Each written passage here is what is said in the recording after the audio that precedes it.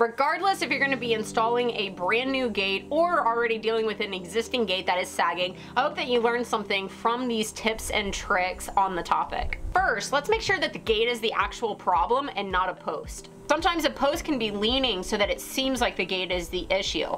One option is to definitely reset the post. However, an easier solution is to install a header which will span from the corner post to the other post. This will not only stabilize that corner post, but also keep it in plumb.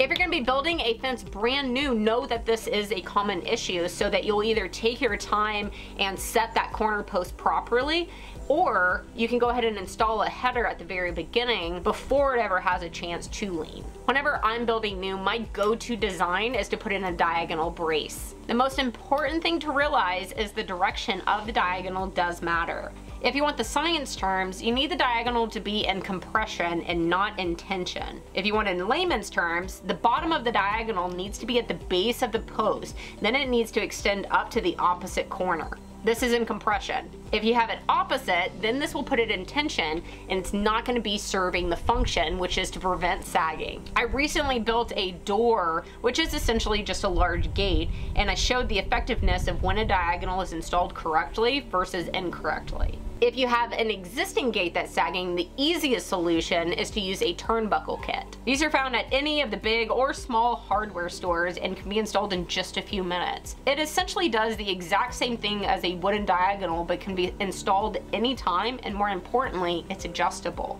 A few things to note here: these screws holding the turnbuckle on are going to be under a lot of tension, and some kits come with a plate which will allow multiple screws to share that tension. However, if yours does not come with the plate and is just put in with a single screw, make sure you upgrade to a big screw, or personally, I would recommend going with a 1/4 inch lag. I'm not a huge fan of the turnbuckle, and if you're in the same boat, then know that another option is to do corner gussets or corner brackets. These can be made from wood or hardware. And you know, these days companies like Pylex are getting really great at making highly functional hardware that's also very decorative. Let me pause real quick and thank Green Chef for bringing you this video. Surely y'all can tell just how busy I stay, and while I actually love cooking, I don't like making the time to go to the store or figure out new meals to prepare. And that's why I love Green Chef.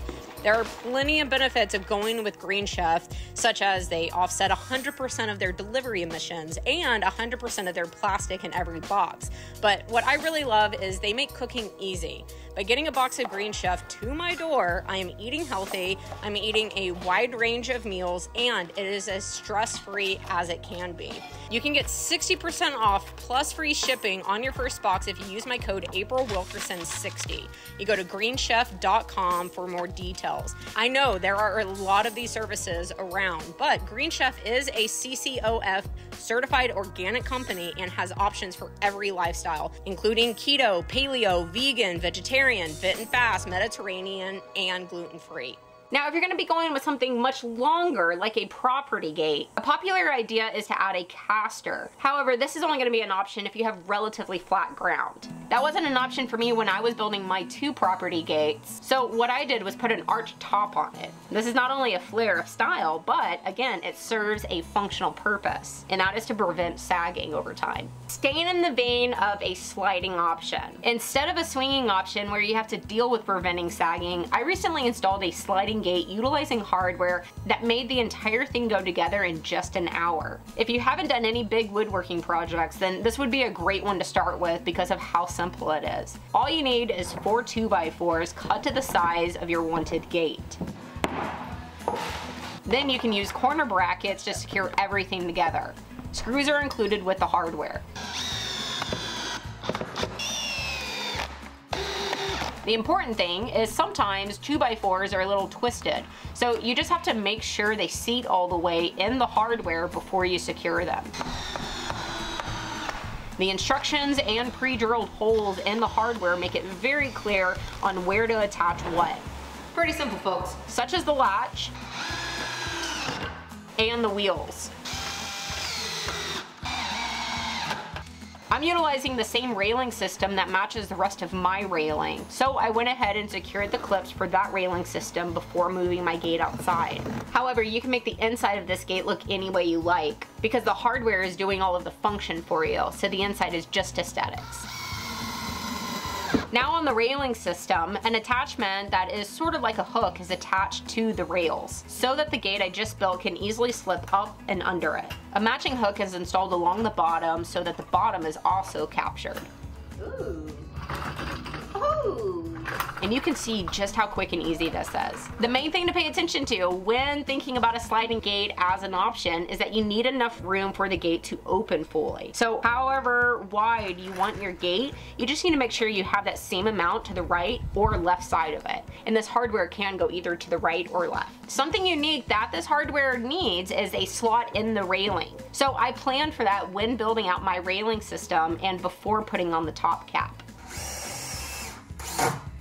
The system I'm going with is made by a company called Pylex, and there's a link for you down in the description if you want to check it out. I'm absolutely a fan of the rolling option when possible, and I'm also a fan of the black hardware against the wood look.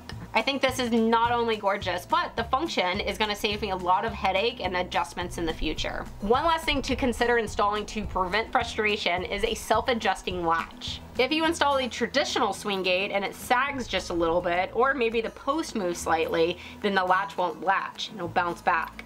However, self-adjusting latches have a little play built into them so that they will work when things are slightly misaligned. And I have left you links to all the hardware I mentioned in this video down below. I hope that these tips have helped you out if you're dealing with a sagging gate, or gave you food for thought if you're building brand new. Leave a comment if I left off a good tip that you think future viewers can benefit from. And I'll see you on my next video, guys.